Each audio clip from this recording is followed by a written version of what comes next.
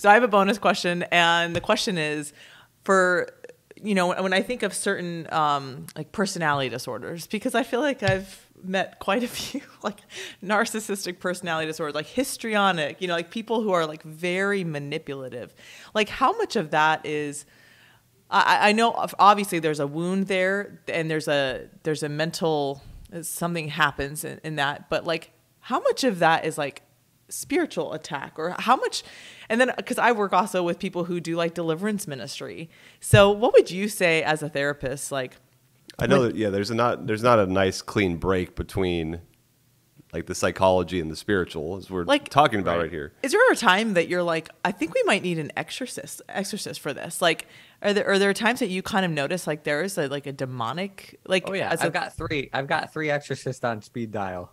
really? Okay. And then what, so what, how do you discern that as a, like, what would a normal therapist do who does not have this sense at all, who has no clue about the spiritual life? Like, what would a normal therapist do versus you that you have three exorcists on call?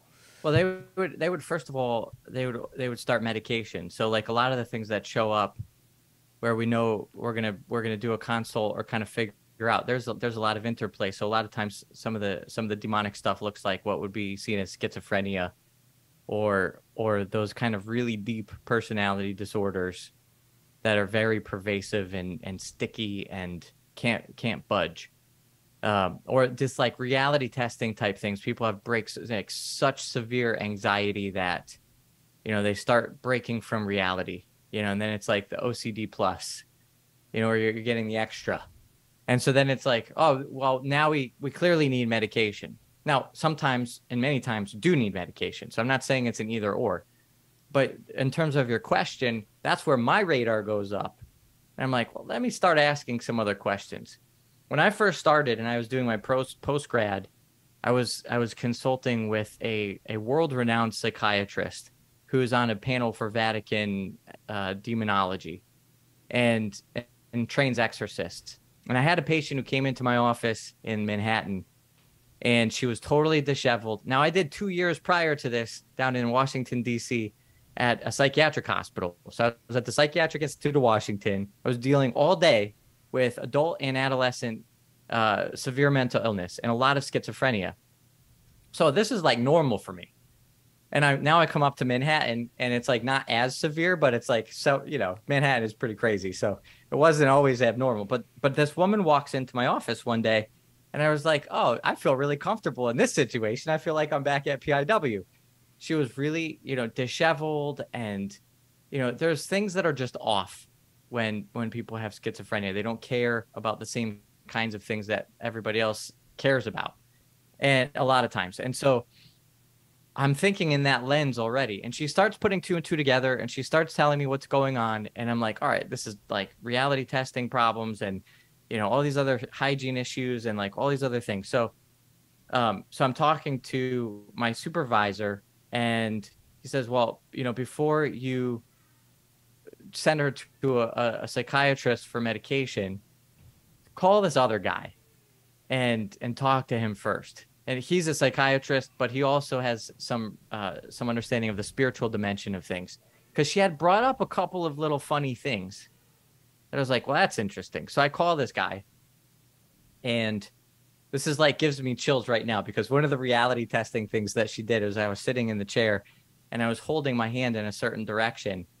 And I was like holding my thumb inside my fingers and they're just like resting on the arm of my chair. And she said, yeah, see what you're doing right now? That's the devil that's making you do that. And I was like, okay, like I've been told worse. It's okay. But I brought this up to the psychiatrist, and his name is Rich Gallagher.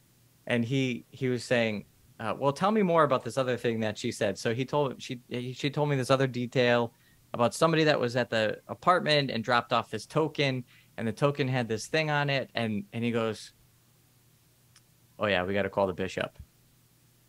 And I was like, why do we have to call the bishop? And he goes, because I know that demon. This is the third time this month he's come, and his mention of him has come through my office. I'm like, what demon? He goes, the symbol on that token is very particular, and it has to do with this demon, and the demon is very real. I was like, uh-oh. So tell me again about what I was doing with my hand.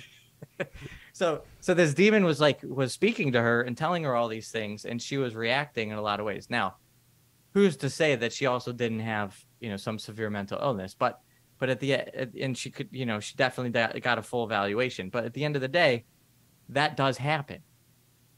And that's an extreme example of where those things show up. And then we have to then go deeper or broader, I guess, to understand that there's always a spiritual dimension. And even thinking about it, is it either or? Do I call an exorcist? I'll call priests, and you already mentioned Unbound ministry. I'll call priests who are or at least trained in deliverance regularly to work with clients, not because we need a full-out exorcism. And a lot of these exorcist priests will often say, like, well, yeah, we'll do some deliverance prayer for a little while, because there is a certain kind of stickiness that speaks to a covering over of the freedom of the human person. And sometimes that can be really deeply psychological, and sometimes that can be have its sort of etiology, its genesis in something that's more spiritual. And we want to make sure we're covering all our bases.